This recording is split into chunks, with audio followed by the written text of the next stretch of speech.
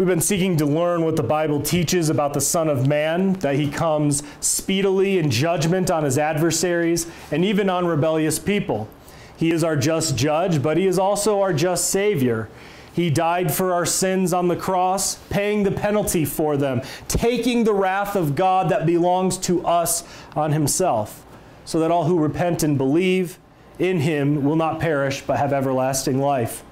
In John 6, Jesus, as the Son of Man, teaches us that he offers himself to us in his very sacrificial being, that he offers his very flesh and blood to us, which was a scandal to the Jews, and it still is a scandal to us now. It is hard for us to accept. These are hard words. And so the Jews quarreled among themselves, trying to figure out what this meant, saying, "How can this man give us flesh to eat?"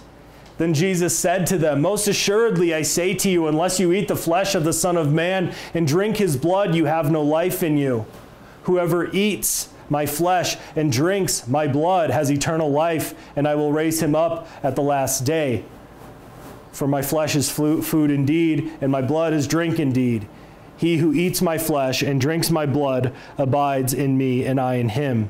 As the living Father sent me, and I live because of the Father, so he who feeds on me will live because of me.